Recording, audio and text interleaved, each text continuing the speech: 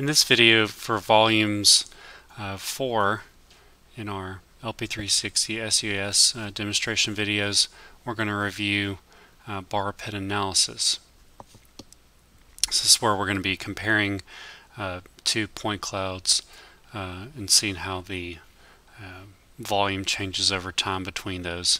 It's very crucial that the accuracy of your point clouds is good, and that in areas where the surface is not changing between point clouds, they need to match up very well. So as long as that's occurring, you know, you're within maybe 1/10 of a foot or somewhere in that area as far as the point clouds matching up, then you should be able to do a comparison and have good results. So we have one point cloud already loaded. I'm going to go ahead and name that one. So you can see, to rename this in the table of contents, all I'm doing is clicking on the layer, clicking again, and then you can rename it whatever you'd like. So we'll say this is from November, this data set. So let's go ahead and load the December data set. So I clicked on the Add Data button here at the top.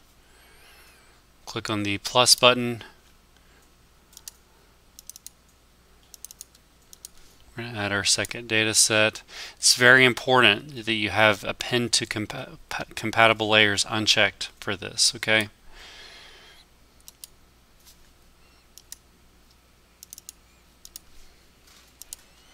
So we have that unchecked for both. I'm going to click OK.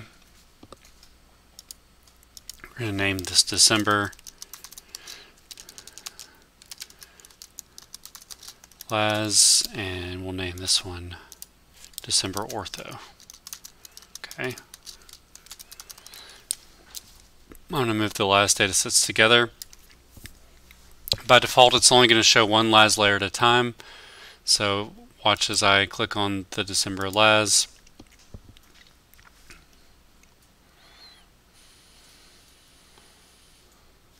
Just waiting a second for the map to draw.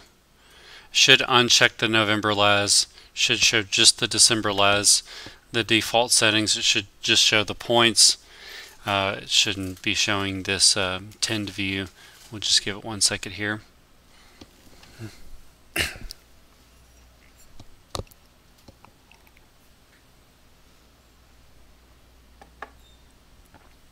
Okay.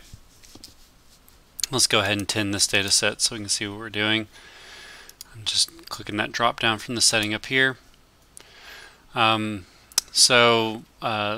see how the volume changes for this area over time. So what I'm going to do, I'm going to create a shapefile. So let's go, we're creating a feature layer from scratch. The Z value doesn't matter. Another video we're going to be going over all the feature edit tools and the settings, you know, auto Z, all that stuff is very important. For this point cloud task, we're just basically defining the boundary for us doing the comparison of the surfaces over time. So let's go ahead and create a feature layer. It's very important you select the 3D polygon as the feature layer. The Z values of this are going to be unimportant, but we still have to. You still have to have that type of feature layer for this point cloud task to work properly, because it's going to move that polygon to the proper elevation. So let's choose a spot to place it. We'll just place it in a folder called volumes, and we'll call it bar pit. Okay. So you can see it automatically chose the layer name here. We're going to go ahead and click OK. So you can see it's showing up in my table of contents now. Now I can click on the create feature, and I can just create this feature from scratch. I'm just going to left click. So it just told me that I don't have a auto Z conflation task chosen, so it's not going to be able to auto Z this polygon. I don't care, because for this point cloud task, we're just going to turn that off. It doesn't matter what the Z value is. We still have to pick 3D polygon as our type, but the Z value is irrelevant. So I'm just left clicking around this, double left click to finish. Alright, so we created our 3D polygon. I'm going to click Save Featurettes up here. Alright, so we've got our polygon for the area. We want to see the change detection of the volume here. I'm going to go to Point Cloud Task. I already have a Volumetric Analysis Point Cloud Task here. I've created that in one of our previous videos. So for our 3D polygon layer, let's change that to bar pit. Notice for type I'm choosing shape layer. Okay, close.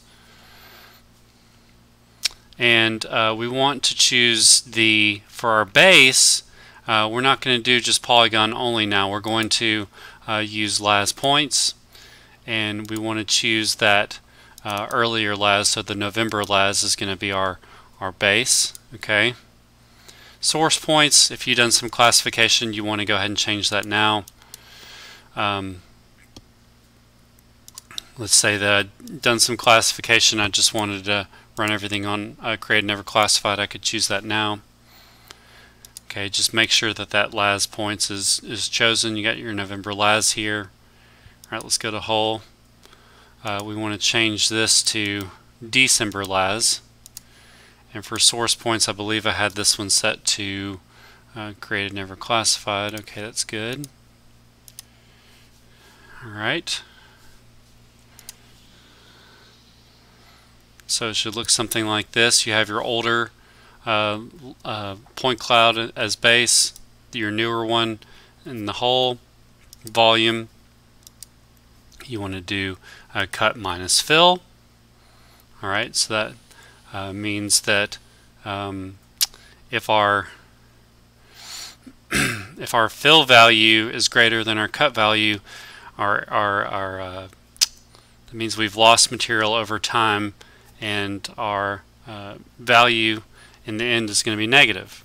And also I'll go ahead and click on the cut and fill volume, so we'll have those as additional attributes so we can get a little bit better idea what's going on in this area that we've chosen. I'm chosen project path, so that's basically where my las layers are coming from. We can go to file here, project settings, see where that project path is going to be. We can always change it. Let's say I wanted to change it to be at this top level here, BYOD training data. Okay, we're going to call that, create a folder called volume, and we'll call this bar pit volumes. Okay, notice I have the .shp at the bottom or at the end, and I have to set to overwrite. You could have it to append if you want to do multiple, run this multiple times and lasso different areas as you go along. Let's go ahead and apply here. I also want to have a cut fill image, so anywhere where this changes, either increases or decreases in volume more than 0.1 meters, it's going to give me an illustration of that. So for cut, that's areas where we've increased in volume. Fill, areas where we've decreased in volume. Okay, and let's put that, we have to set a location for this. We're just going to call it an image folder, and let's label it as cut fill image. This is a .tiff file, so make sure you do .tiff at the end. We're going to create a new file. Okay, close, apply. Now let's go ahead. We're going to run this by project. Okay, so let's go ahead and do that. Yes, it's going to take just a second.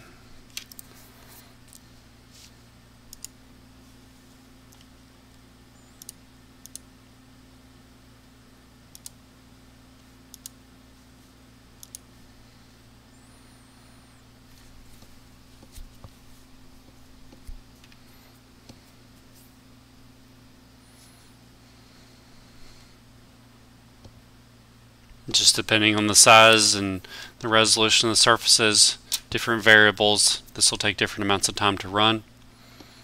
This should go pretty quickly here.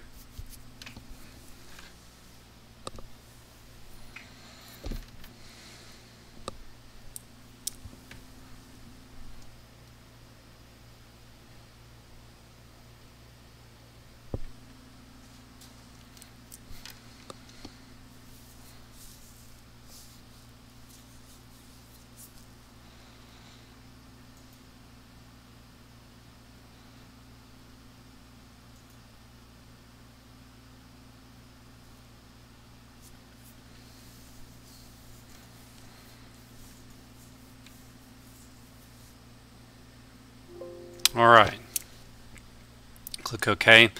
So these areas where you see the magenta color means we've decreased in volume. Areas where you see that cyan color is areas of increase, okay? So let's go to our table of contents tab, right click on bar pit volumes. It's the volume file we just created. Go to feature analyst. Alright, so now we can see, so we have a negative number here, so we're saying we lost volume. Our cut is just those cyan areas that are colored in cyan. That's where we've increased in volume, and then the fill is just that total area you see in magenta. So that you basically we're subtracting these numbers, and then we're going to get a negative number because we've lost volume. Let's just do a quick sanity check here and see if that makes sense. I'm going to turn off the cut fill image. So this is our December las. Let's look at our November las one more time. You can see obviously there's a lot more material here, so it makes sense that we lost volume over time here. So that's how you would compare point cloud surfaces and see what the change in volume is over time.